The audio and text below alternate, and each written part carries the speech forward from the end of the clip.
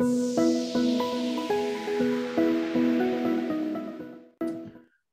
the topic today is the future through blockchain, digital currencies, AI, IoT, and the Metaverse, which I think is quite an interesting topic. Personally, myself, I'm quite invested into this and starting to dabble in my own little research. So I think this is quite exciting to have a look at today. And as mentioned, we have the pleasure of having a presenter, Ahmed Khalil, presenting on this topic today. So a little bit of background: he's an international coach, Masters of AU co-founder, executive board member, and director of business development. So Ahmed is a present and former co-founder of several startups in Estonia and Egypt, and a current and previous executive board member in startups and technical colleges in Estonia and Saudi Arabia. He has worked in remote freelance advising for birthplatform.io, I hope I said that correct, in Georgia, and tags.com cryptocurrencies exchange in Australia. He has received his master's in computer science in digital currencies from the University of Nicosia, and in addition to a master's of education in international education and executive MBA, both from the US. He was recently interviewed about blockchain businesses with Coin News Extra in Nigeria, and delivered a webinar about VAT and XRP and the suggestions for Egypt at a virtual MENA blockchain conference in 2020. Moreover, he has participated in translating Zoom app to Arabic and volunteers as a country representative for Egypt for International Group of Artificial Intelligence. Ahmed is a technophile of AI, digital twins, blockchain, digital currencies, 3D printing, IoT, and many other emerging technologies. And it is an absolute pleasure to have him on the chat today. So what we'll do is we'll go forward from there. Hello, everyone. Thank you, Alex, for the great introduction. Today's topic, it might seem separate for everyone, but in reality, these technologies that we're going to talk about, they work together. So, for example, we have blockchain, we have digital currencies, we have IoT, artificial intelligence, and metaverse. All of these 5 technologies, they might look separate, and the disciplines are being taught at universities separately, but in reality, they complement each other. For example, you can show the 5, all the 5 here. The artificial intelligence, it's considered the top technology among them. It's the greatest technology, and then we have the blockchain, which is the database of all of these technologies, and then we have Internet of Things, which is the eyes, ears, and nose of these technologies. Like you get the data through the sensors of the IoT or the Internet of Things. And then this data is recorded securely and transparently on the blockchain, which is highly against being tampered by hackers. And then artificial intelligence starts to process all of this data and inputs that we acquired. So you can see that they all complement each other.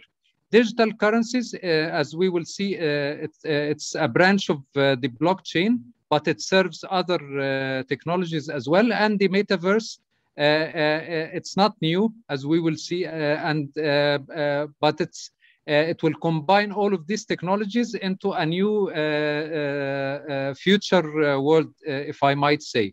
We can start by the first slide, the blockchain. The blockchain, it's a technology that represents the centuries-old ledger. So it's a kind of ledger that saves data. So, for example, if Alex sells something to Ahmed, okay, this transaction or deal, it gets registered on the blockchain forever, because the blockchain, it's decentralized, so it's distributed among thousands of computers and devices, and the same record is available in all of these computers. So if a hacker wants to hack this, or a government or any entity wants to take what was recorded down, it has to have servers more than Google, more than the power of Google servers, like 50 times with the current technology that we have. Maybe in the future, this changes when quantum computers come, but at the moment, hacking this is some sort of unreal thing. So once you record something on the blockchain, it's there forever. Nobody can hack it. And if you have a public blockchain, anybody can see it. If it's a private blockchain, it's just for an organization, so no outsiders can look at it. So this is the difference. We have public and private blockchain, and there are other types, hybrid blockchain, which contains part public and another part is private. This technology, it has tens of thousands of applications in all fields that you can imagine, okay? And for example, if you want to track the goods between ports and between countries, you can track them using a blockchain. And this saves time and money, a lot of time and a lot of money. For example, China used VET, the blockchain of VET, in order to allow Chinese buyers to track French goods that are being sold to them remotely. This was like in 2019. Other implementations, they record the COVID vaccination. They record who took the COVID through blockchain. It can be connected to security services to track the identity of people. So if you have an identity on the blockchain, you cannot tamper with it. So if there is a terrorist or someone who wants to hide his identity, he cannot if it's on a blockchain. Other applications of it, we have even we create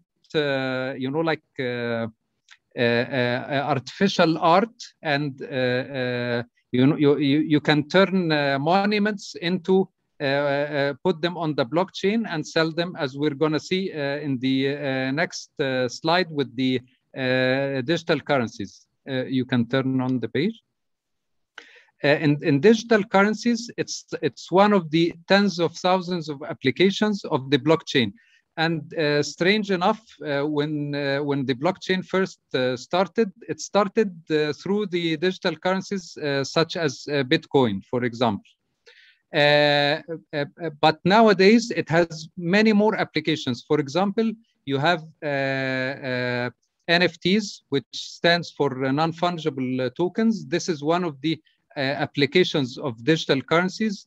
It is used like to create, to turn anything that you create, like for example, musical pieces, digital art, monuments, written materials, anything, you can turn it into an NFT using certain platforms like Mentable, for example, and OpenSea, and then you can sell it to anyone everywhere in the world. One of the good things about NFTs is that once you sell it, of course, you get your money directly, like instantly you get your money. Also, there is another good thing is that when somebody buys something from you and they sell it to somebody else, you get 5% automatically every time it gets sold. Okay, so you don't just sell it one time, but you keep getting royalty money every time this gets sold.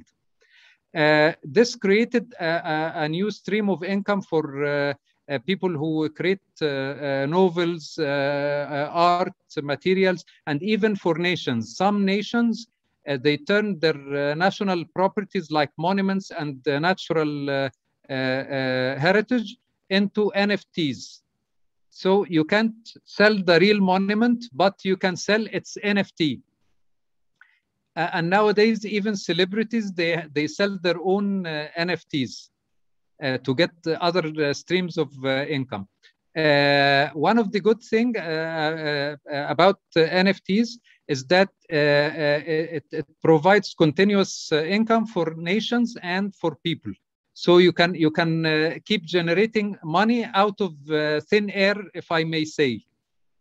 And even you can like artists who get they get their musical pieces hacked and pirated. Now they can, for example, they can sell it for one buyer or for a group of buyers for millions of dollars.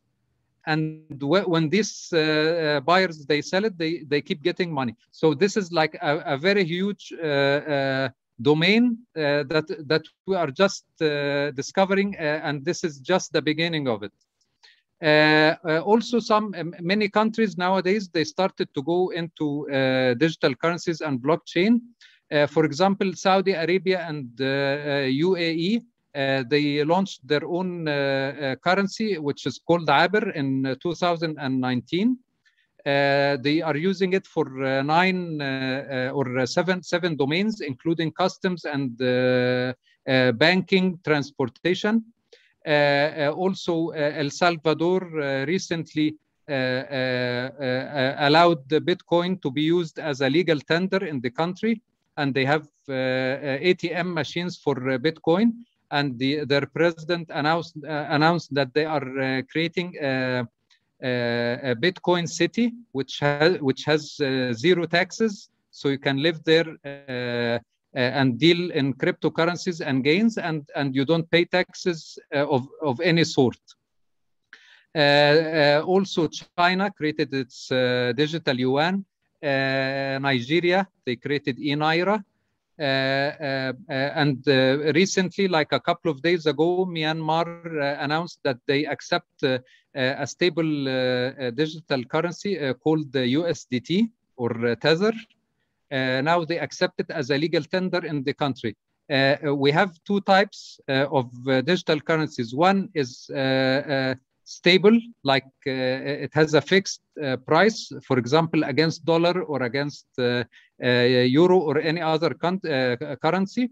And we have fluctuating currencies like Bitcoin, Ethereum, and all of XRP and all of these other tokens. We have more than 11,000 currencies at the moment.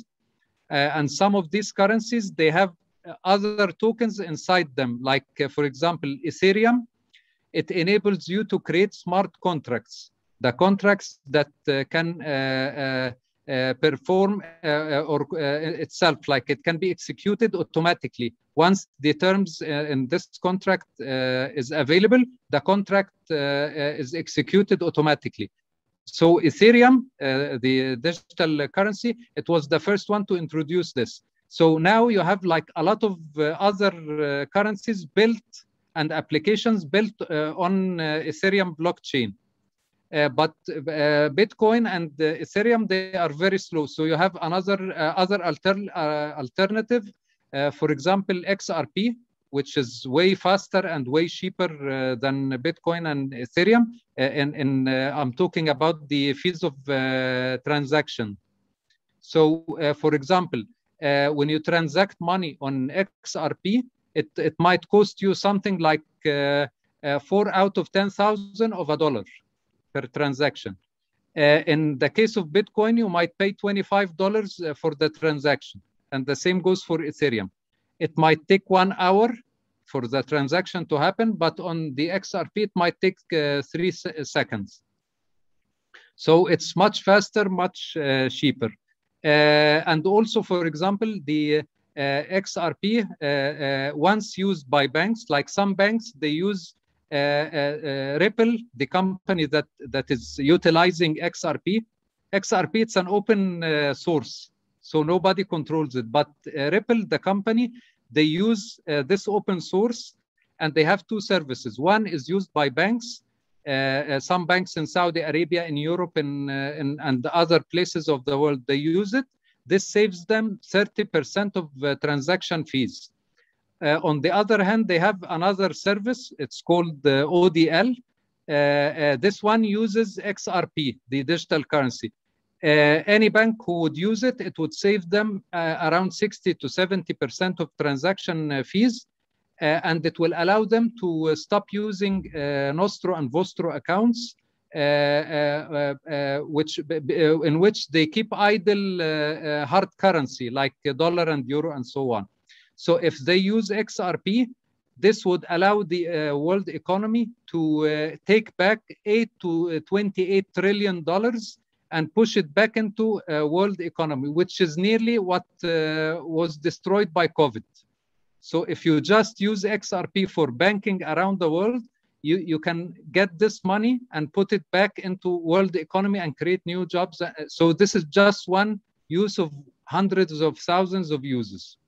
Okay, so this is just a quick, overview of digital currencies. They are used in all sorts of businesses, from agriculture to health to education to many things. We can move to the other slide. As for artificial intelligence, as I mentioned in the beginning, it's the dominating technology. Like this is the one on the top of the pyramid, followed by blockchain, and then followed by IoT. In artificial intelligence, you know that people have been trying for years to create an artificial intelligence that replicates human one and that can behave and create things on its own. This year, they are coming close to creating something like that. There are two main companies in this field. One is OpenAI, which is considered the AI hand of Facebook, Microsoft, Baidu, and Alibaba. So all of these, they work on OpenAI. Which one of the founders was Elon Musk before he departures. OpenAI this year created a pre-trained model. It's called GPT-3. GPT-3 allowed other applications, like if you're a programmer and you want to use artificial intelligence, you can use the model of GPT-3 in order to connect it to your application.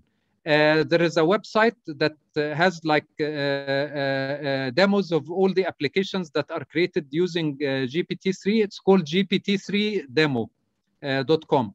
If you go there, you can see hundreds of applications that are using this model, from translation to even writing novels and writing blogs, articles automatically. You just give it the idea and it will create an article for you automatically. They even can imitate your voice. Like I tried it once, and I just trained it by reading 50 paragraphs. And then I put a long text, and it read the text using my voice, which was like 90% accurate. So these examples, they show you how powerful this model is. And it's used in many things, from chatbots. Like if you go to like any company, you might be chatting with the chatbot, not a real human, in many companies nowadays. In addition to medical diagnosis, in addition to video editing, and nowadays they even have AI artists. There is a website, it's called botto.com. If you go there, you will see novel art pieces created by artificial intelligence, and the artificial intelligence managed to sell these photos using digital currencies for until this moment for around $1 million. So it created art and sold it for $1 million within just like 1 or 2 years. So these are all applications of GPT-3. A couple of days ago, their competitor, DeepMind, Google, which is owned by Google or Alphabet company, they created even a much better AI model. So they are now competing. Who will win? GPT-3 of OpenAI or Gopher of DeepMind? Just to give you an idea what can happen, OpenAI, they are working on something called GPT-4, which is the new version. It will be 100 times more powerful than the current model. So if the current model can create articles and recreate voices and do all of these wonders, what can a model which is 100 times what it can do? So we might not be close to imitating the mind of people or human beings, but they will come to this at a certain point in the future. And this is called singularity, technical singularity, which is prophesied by Ray Kurzweil in his book at the beginning of this millennia. He was talking that at a certain point in time, artificial intelligence will have huge leaps, that it will surpass the power of human mind. And this might be useful for medical, like for example, medical research. At that point, artificial intelligence will be able to read thousands of research papers, compile what's in it, and produce new medical solutions for things that we can't solve at this moment. And also the same for all other domains, agriculture, engineering, and so on. And nowadays, the current artificial intelligence models, they manage to introduce new formulas of medical prescriptions. So now it suggests like new uses in which we can use medicine that we didn't know before, even strong antibiotics that can stop bacteria and other infectious disease. So this is just, we're touching base about what artificial intelligence can do currently and in the future. Okay, we can go to the other one.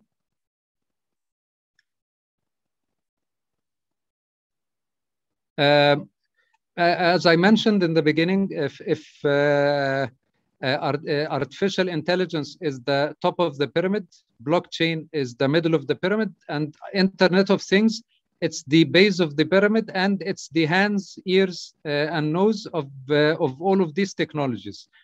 Nowadays, you can connect, you at home or governments can connect IoT devices that can sense, see, hear, and do all sorts of, provide all sorts of data. This can be then moved to, saved on the blockchain and then processed by artificial intelligence. One of the applications of this is used in China. They have sensors, they have cameras, hundreds of millions of cameras that are connected to artificial intelligence, and it can spot like anyone who do a crime or who is a suspect. They can spot him in seconds. So nobody can hide from this. And they connected this to a social, some sort of a social system that gives points or takes points out of you if you do something wrong. So they can stop you from using public transportation if you do something, and they have everything. They never forget. So this is one of the applications. Another application is that they have the other technology, which is called digital twins. In digital twins, they connect the sensors and cameras of Internet of Things and put it on a digital twin similar to SimCity. Like, for example, we have SimCity, the game. Everybody plays this. Digital twins, it's a real world representation of the Sims. Like, you can control a whole city or a whole country using one command center that uses Internet of Things devices that are connected to artificial intelligence, blockchain, and to digital twins. They can give you information about the status of the road, about crimes, about things that needs to be fixed. And if you have an AI system that works with this, it can assign orders of maintenance automatically or call the police on its own. So it can do a lot of things. You can run a whole country with minimal effort using all of these technologies together. We can go to the metaverse.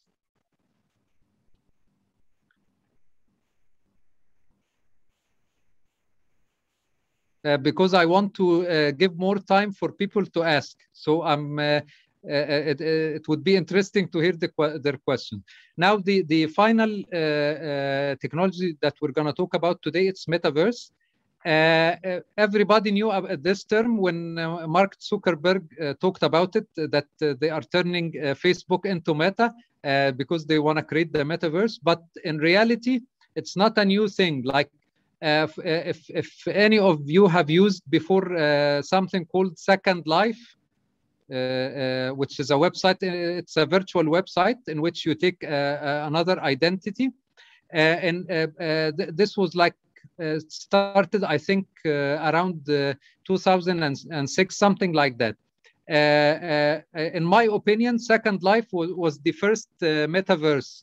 They had their own digital currency before Bitcoin is created. It was called the Linden dollar. And it was a virtual world in which you can create companies, you can have your own school inside, you can buy land. And I remember at that time, for example, an Indian teacher, he became a millionaire in 1 year just by buying and selling virtual lands on Second Life.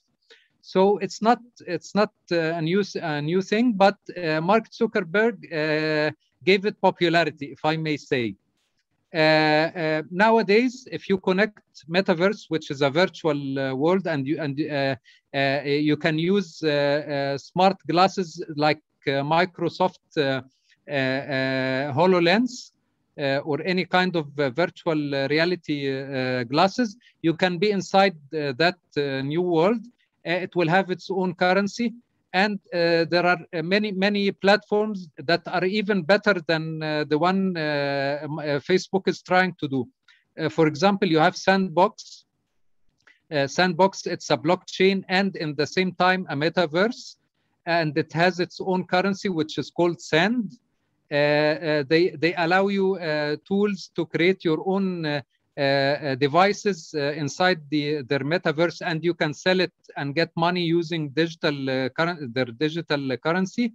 And also there is another one, it's called the Decentraland, which uses a digital currency called Mana. Those are the two leading metaverse companies nowadays. You also have things like Unity, the platform. This allows you to design designs that can be created and sold on the metaverse if you don't want to use the one provided by Sandbox. So there are a lot of opportunities. If you're an artist, you can create things and sell it for free. You can create it for free and sell it for real money and digital currencies. If you're a company, you can buy land there. And even if you're an individual, you can buy land. There are people who are buying lands nowadays on Sandbox and Decentraland. For example, Adidas, as I recall, a couple of weeks ago, bought land, virtual land inside Sandbox for millions of dollars. So we are seeing different things. People will be able to buy and sell everything inside these worlds.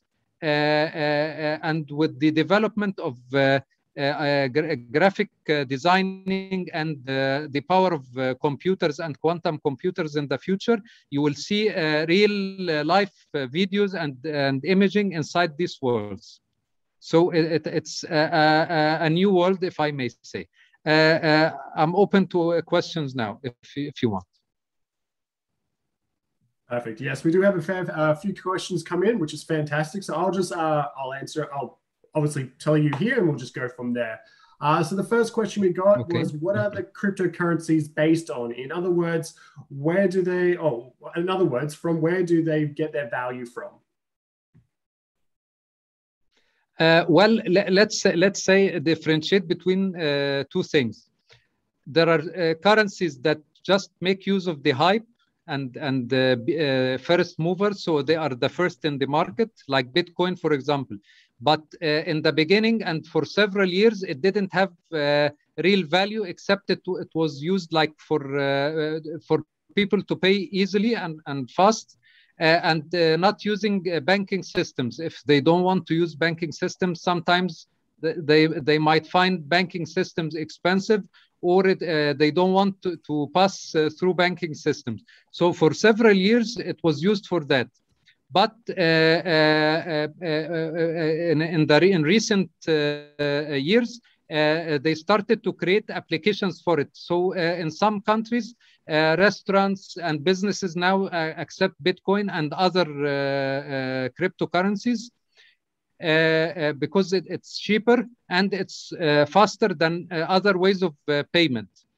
And as I mentioned, we have stable coins, so you can keep your money in the form of a stable coin that matches dollar or euro or whatever, or you can keep it in a fluctuating one like Bitcoin and tens of thousands of other currencies.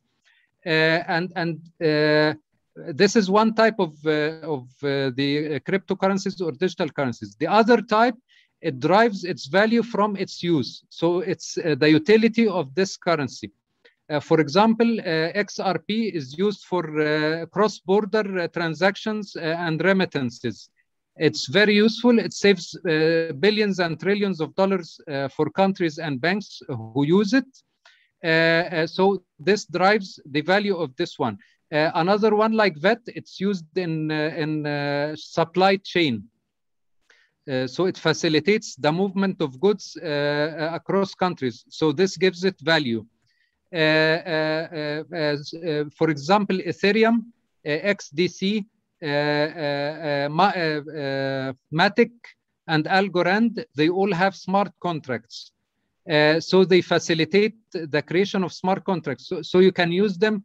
For example, if you want to sell cars, if you want to sell real estate, if you want to sell commodities like oil, gas, metals, gold, and everything, it can be sold using smart contracts. NFTs, it's one of the applications of smart contracts. So you can see the possibilities. We're just touching the surface of this ocean. We're just in the beginning. There are applications beyond the imagination. So some currencies derives their value from the utility, and some are using the hype and the fan base, their fan base. Perfect. That's awesome. Perfect. So the next question we have is, do you think hard currencies like gold will lose value as most of things will become more virtual? Well, if you want my own opinion, if I'm an investor, I would invest in 15 things. Like there are 15 things that are better than cash. As I recall, like there is a very nice YouTube channel, ALOX. They had this video about 15 things that are better than cash. One of them, it's cryptocurrencies, but not all cryptocurrencies, but certain ones. Also NFTs, which is an application of cryptocurrencies. Virtual lands. So all of these are derived from digital currencies and blockchain. All of these are better in investment than cash, but still in the same time, you have to you don't put everything in one basket. What happens if you have all of your investment in a digital format, and then, for example, sun flare destroys all the communication networks in the world? You have nothing. But if you have gold, if you have land, if you have real estate, if you and you have also digital assets as well, when you have all of these, you are saved from things that might disasters that might occur suddenly. Perfect. So it sounds like we need to really diversify what we invest in, both, physical as well as virtual, because like you said, anything could happen in the future, which is obviously key takeaway advice from there. Perfect. Exactly. We got another question here is, which app creates articles? I believe this was referring back to a couple of slides ago. Which apps creates articles? If you go to gpt3demo.com, this contains a list of all applications that has been created using the GPT-3. So GPT-3 is a model, and any developer can create applications utilizing the power of GPT-3. So that website, it has a list of all applications. You will see, I will try to give examples now. For examples, it has essay writing, email generation, games, generative art, generative design, healthcare. So it has applications in tons of things, even in copywriting, chatbots, book writing, code. And I forgot to mention that one of the most important applications of OpenAI, they created an application. It's called DaVinci. DaVinci can if you don't know programming, you can tell it what you want to. You can describe the program that you want to create, and it will write the code for you. It will create the application and the software for you. You don't need to know any programming language. So it's very powerful, but of course you have to pay. It's not free. Well, that's all right. You're going to pay for something. Some things were free. It depends on how much you're wanting to invest your own time in. And I guess it's a motto for everything, yes. Which is perfect. So another question is, how could the metaverse be defined? In like a sentence or a paragraph, how would you define the metaverse? Simply, it's a virtual world. It's a virtual copy of the world that can be accessed using computers and virtual and reality and mixed reality devices, and the currency inside it is a digital currency, but you can buy and sell virtual lands and everything inside it. Perfect. I guess that leads into our next question here is can we say metaverse is a parallel virtual world to our own? Yes, to a very great extent. But in addition, not just this world, but you can create imaginative worlds inside it, not just copy this world. So the possibilities are endless. We can have as many worlds as we want. Exactly. We can get as creative, and we can have fantasy worlds. We can have very realistic worlds, which I think is really cool. Yes. As a gamer myself, I think this is going to be very cool to be involved in later in life. I think it'll be cool. The next question we have is, what is cryptocurrency mining? How much does it take to create one digital currency? Well, let me start that this was very profitable for people who started in the very beginning, okay? Because each when you pass time, the fees that miners gets reduced every couple of years, okay? So now it's not profitable as before for people who mine, and in the same time it takes a lot of electricity. So you have to balance between what you get and the electricity that you pay for. So that's why countries like, for example, Gulf countries, Saudi Arabia and other countries, Egypt, all of these countries that has a possibility of using solar energy, if they create crypto values or blockchain values, they can attract blockchain investors who might make use of the free solar energy and wind energy that we have. So this is like a great opportunity for countries if they want to capitalize on. There are several, as we mentioned, there are two types of currencies.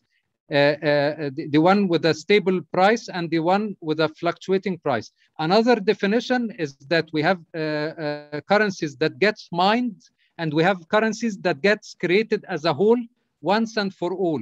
They get reduced but they are not created by mining. The currencies that are not created by mining take a lot of energy, because the ones, Bitcoin and Ethereum, for example, they help in pollution, because they use a lot of electricity, which uses a lot of fuel, pollution. But other currencies, for example, like they get mined once, and they get sold. You don't mine them, so they save environment.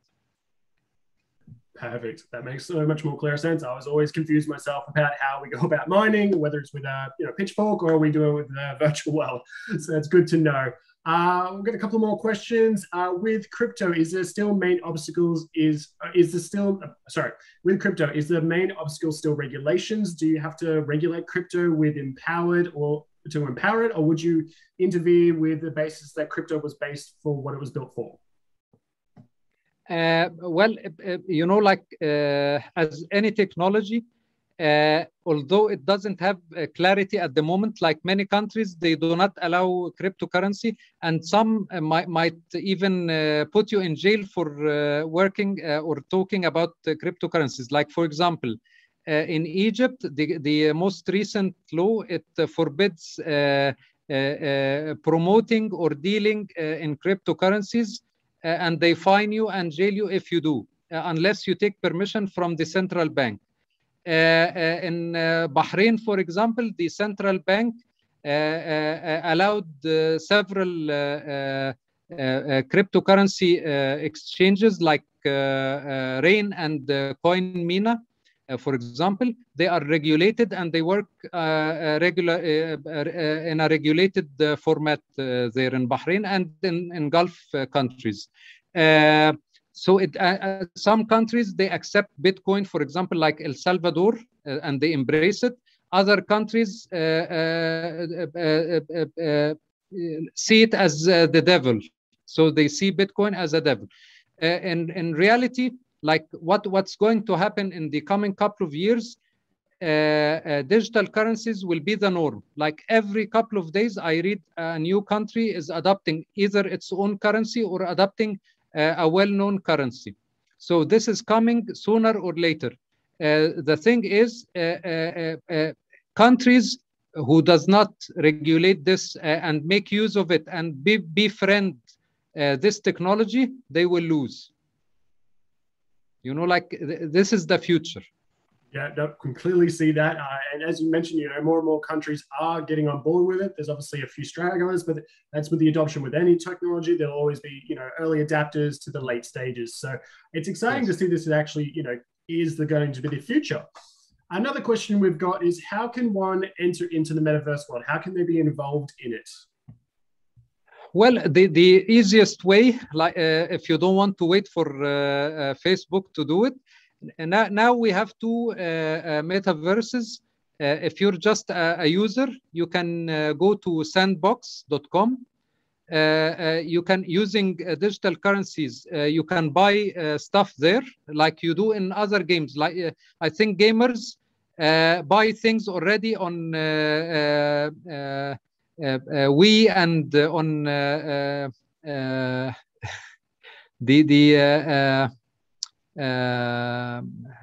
the other one, the famous one, what's called?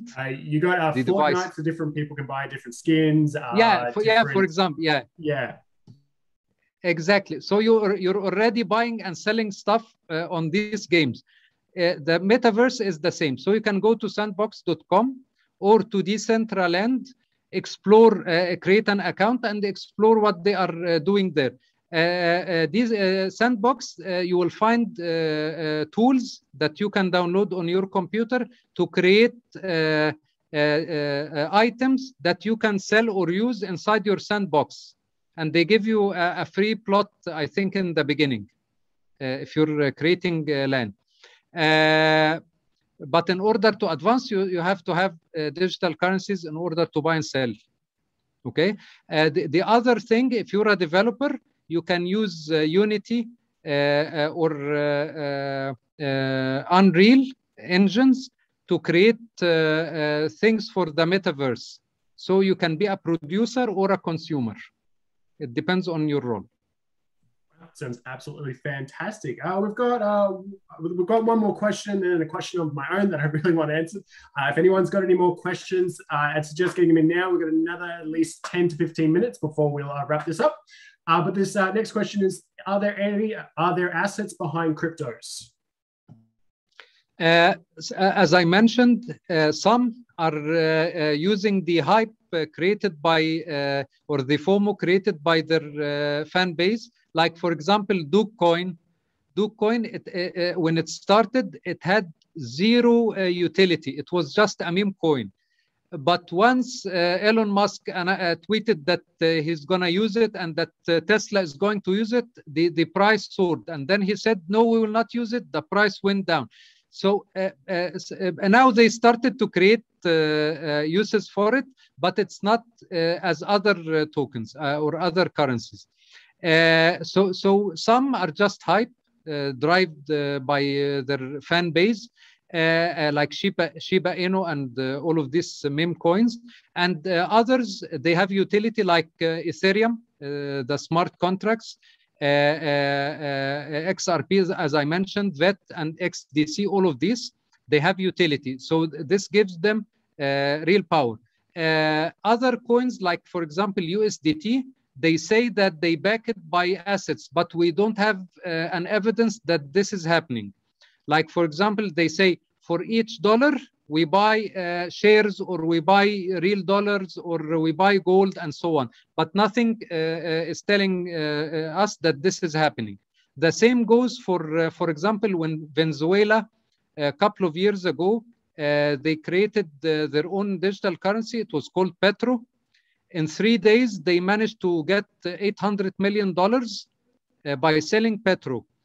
They mentioned at that time that they are backing it, but by the oil of Venezuela. But there was no evidence that they are doing that. Perfect. Awesome. It's interesting to hear that. Yeah, definitely. It's good to hear, especially Elon Musk with his activities when it comes to his own cryptocurrency. He's got a lot of pull there. My own question is, essentially, this would be for our interns. What courses would you recommend our interns or future students wanting to become an expert like yourself? What should they be learning? What schools they should be going to? Just a little bit of information on that. When I first started to look into this domain, it was in 2017. I started looking into investment, and I found that this is the future. So I started to read about it. So you can read about it, articles, watch videos first, just to get, like the sense. Twitter has a lot of information about it. And then once you get familiar with the terms and the people, and get a sense of what's happening, you can take courses like there are some that are free, available on the internet by various entities, Blockchain Council, Blockchain 101, all of these. And also the university from which I graduated, the University of Nicosia, it was one of the 4 universities worldwide that offer a program in this domain. So they are offering the first course for free. Like if you want to take masters, I think it's around 7 to 8 courses. They provide the first one for free. You can take it. It's called the Blockchain 101. And it's online. You can take this course online. Other universities, for example, the University of Barcelona, they offer another master degree as well, similar to the University of Nicosia, but they have like an extra domain that is not covered by the University of Nicosia, which is the legal part. So if you want to take the legal part that is involved with blockchain and digital currencies, you might think about the one given by the University of Barcelona. Perfect. All right. So we've got two more questions in here. So the first one is the Bitcoin overlap with Islamic law? Well, I have read many ideas and fatwas about this. Like, for example, in Egypt, the Dar al-Ifta, they prohibited Bitcoin and digital currencies in general. In Saudi Arabia and Gulf, like, for example, in Bahrain, they allowed the exchanges that work under the umbrella of the Central Bank of Bahrain after getting an Islamic fatwa. So in reality, there are different opinions about it. But let's look at what they are mentioning. For example, in Egypt, when they mentioned that it's prohibited, they said because it might be used for illegal activities. Okay, but let's remember that we have tens of thousands of currencies. Each one has a different construction, and it behaves in a different way, and it's used for a different purpose. So you have tens of thousands of various people. You're just making, like a general judgment depending on a unique sample. But if you look for the whole picture, no, they should not be prohibited, because some of them are very useful for the economy and for all fields of industry, and others might not. Okay. Perfect, thank you. And we've got time for just one last question. We live in a big data era with AI as a source of data input in many industries. Would that make humans less capable of managing data and analyzing this data essentially? So would humans become,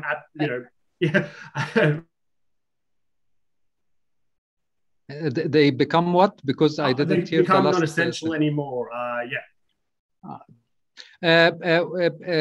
In a couple of years, like maybe as I have seen in one video before, by 2054, most of the jobs, it will be for people who communicate excellently with people, and who can communicate excellently with artificial intelligence. So if you are good with the human communication, you're a trainer, a coach, or whatever, or on the other hand, you're a developer who works explicitly in AI and so on, you will have a lot of work to do.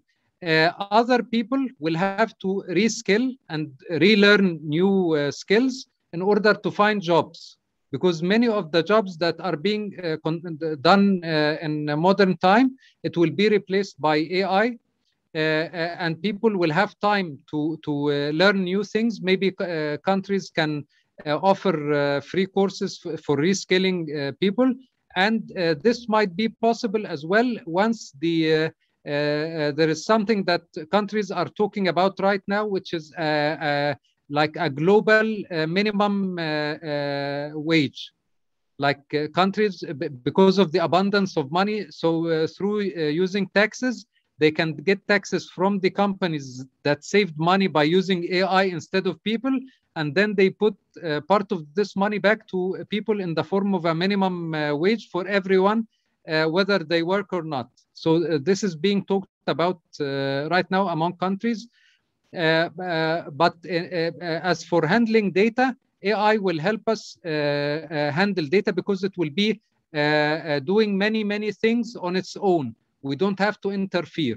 So it will save us more time to enjoy our time if we have money. It sounds absolutely fantastic to me. Making more money, having more time for myself, sounds perfect. Yeah. So we're going to wrap it up there today. We've been here for about an hour, so obviously there's other things going on. It's been absolutely fantastic speaking with you, Armin Khalil. Down the bottom here, you can see there is his LinkedIn account. If you have any other further questions, I would suggest reaching out to him. In addition to that, we will be posting this video in the next couple of days, as well as onto our YouTube and sending it to our students. Again, absolute pleasure speaking with you today, and I hope everyone has a fantastic rest of the day. Thank you. Thank you. Bye-bye. Bye-bye.